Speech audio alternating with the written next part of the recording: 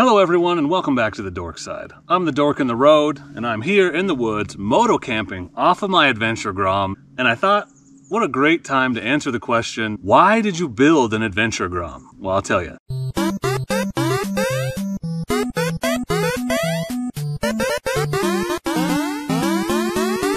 I'm the Dork in the Road and I want to be your internet riding buddy, so please consider subscribing. I've got my notes on my phone, so I apologize if I'm looking at it. So when I first bought this Grom back in March, I got so many comments about it, so many very supportive comments, so many people were excited. I really appreciate that. But a lot of people left comments that made it clear that they just didn't understand why I wanted to build an Adventure Grom. What is the point of an Adventure Grom? Why would anybody want to take what is essentially a scooter and turn it into an adventure bike or a dual sport? So I thought, now that I'm out here on it, putting it to the ultimate test, moto camping off of it, I should talk about a few of my reasons for buying and building an Adventure Grom and put some of those questions to rest, maybe once and for all. And if you have other questions, you can leave them in the comments if I don't actually answer them. Probably the number one comment that I got a ton of comments was people telling me that a Grom is a terrible off-road bike. It has terrible ground clearance. It has terrible gearing. It has very small tires. It has no suspension travel. And what's funny about all those comments is, I know it's not a good adventure bike. I know it's not a good choice for an off-road bike. That's the point. But that's not the only reason I bought one. I've actually got 7 reasons why I bought the Adventure Grom, so let's just run down them one at a time. Number one, I had a 2018 Grom before. Some of you remember that. Some of you OGs that have been around for a while. I had it. I didn't really mod it other than putting an exhaust on it and a few other things.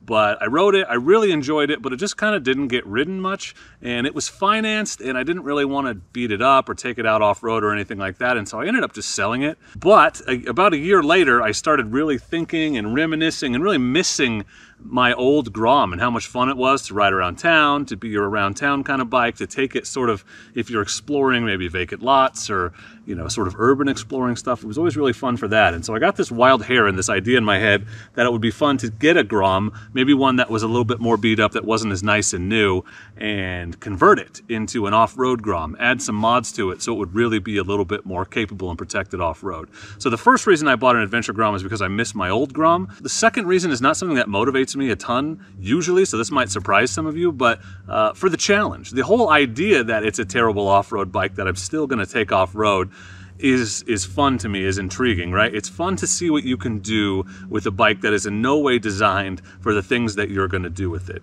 It's fun to take on a gravel road like the one I'm sitting off of over here, that on the DRZ or the Africa Twin is nothing. You could do it with your eyes closed. But on the Grom, suddenly you feel every bump. You got to be aware of those drops and dips.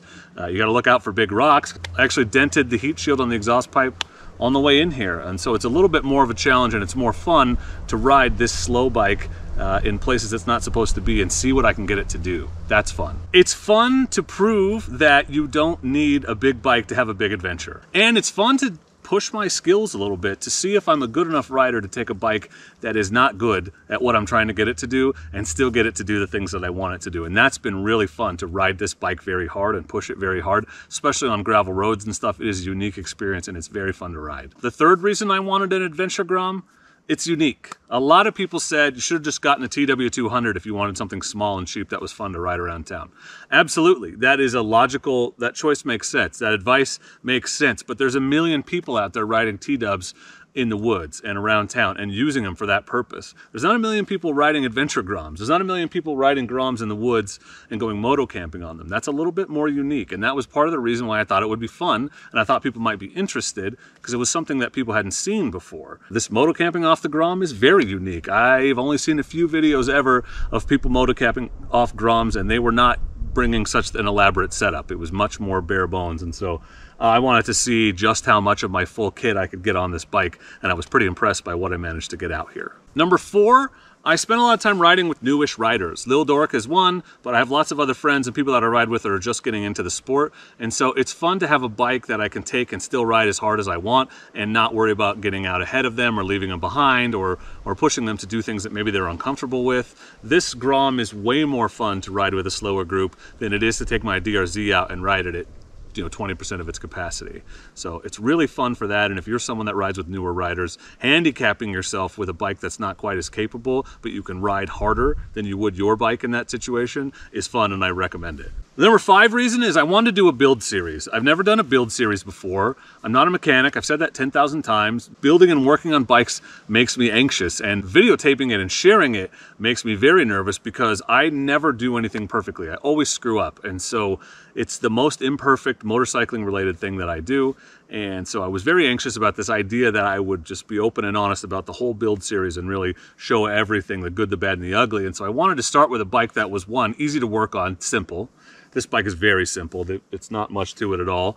2, a bike that was not expensive, so that if I messed it up, I was at least not out as much money. And or a bike that there are lots of replacement parts readily available. It would be easy to replace or get another one of something that I broke or messed up. The Grom also falls into that category. So in terms of a bike for a first build series, it made sense to me to start with something inexpensive. And also that wasn't my primary bike. So if I did screw it up and it was out of commission for a couple weeks because I had to take it to a mechanic, I would still be able to go riding, right? Because I had my other bike. So an additional bike for that made sense to me too. So this was my first build series. I recorded and posted videos of every mod that I put on it, and you can check out that series if you haven't. I'll link it for you. The number 6 reason, and one of the biggest for me, is that Groms are really fun. If you've ridden one, you know what I'm talking about, but there's just something about taking a slow bike and riding it as hard as you want all the time and knowing you'll never get in trouble.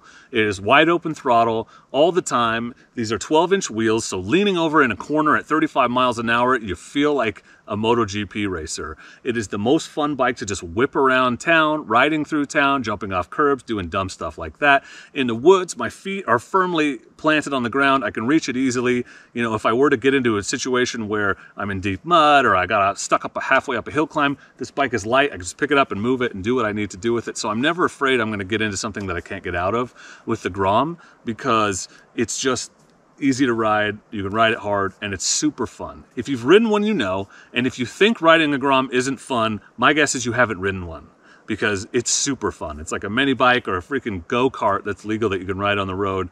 Those were fun when you were a kid. They're still fun when you're an adult, even though they aren't like the fastest thing on earth. And the 7th and final reason that I bought an Adventure Grom, I think it's funny.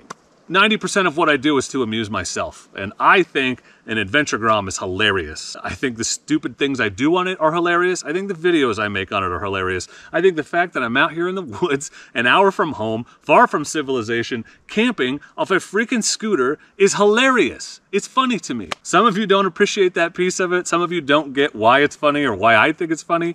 But like I said, 90% of what I do is to amuse myself, and I'm very amused by this motorcycle, and I've had a great time building it, riding it, and playing with it, and making videos on it. And I hope some of you have enjoyed watching them. I hope you've enjoyed the Grom build series, and I hope you enjoyed the Grom Ventures. Having said that, it's interesting because now that I've moto camped off it, what else is there to prove on this particular motorcycle? I'd like to take it trail riding maybe, but it's no good for long distance riding because with the gearing the way it is, it doesn't go over 50 miles an hour. So I can get here because I can take back roads the whole way, but anything that required me to take a highway, heaven forbid a freeway, I would not be able to make it happen. So as fun and amusing as this build has been, as fun and amusing as riding this has been, I gotta tell you that the views really aren't there. People aren't as interested in this build and this bike as I thought they would be. That same thing happened with my other Grom, and I totally get it. It's not my regular fare. It's not what you guys signed up for, but as much as I love this thing, I don't know what the future holds for it. It's uncertain. We'll see how this video does and if I get a wild hair to do many other things, but it is possible that we could be thinking in other directions. Just as an example, Lil Dork she's 14 now, which means she'll be 16 before we know it and be able to ride and drive legally. It would be neat if we had a dual sport bike that she could ride that we could use to go camping on and connect trails and things like that. So I don't know. This isn't it because we can't take it out on the highway, but it would be pretty easy to take this bike and her bike, sell them both, and turn them into something like, I don't know, a TW200 or XT250. I don't know. So who knows what the future holds? Maybe another build series. Maybe we'll hang on to this for a while. Maybe I'll just love moto camping off it so much it'll become my primary moto camping bike. I don't know. I'd love to hear your thoughts, your ideas, what you'd like to see. What would you like to see with the Adventure Grom? Or if the Adventure Grom went away, what else would you like to see? A TW200 makes a lot of sense for Lil Dork, but I definitely can't afford one if I have this in my garage. So I guess if you're super interested in a fully built Adventure Grom, message me. We could talk about it, but it would have to be the right offer. I don't know. But for now, I'm enjoying this thing. I've had a great time putting it together. I'm very thankful to my sponsors for this build. Rocky Mountain ATV sponsored this one. Giant Loop sponsored this one, and I'll put a full list of the mods and everything that I'm running on it in the description if you're curious about the Adventure Grom and how it all came together. And you can check out the playlist too. If you have questions about the Adventure Grom or why I bought it, or you don't buy my explanation, that's fine, I get it. Leave them in the comments. I'd love to talk to you about it. But for now, and as always, I just want to say thank you very much for watching, and please do not forget to be excellent to each other. Thank you. Bugs everywhere. Excellent! It is 100% snowing right now. The Adventure Grom is adventuring.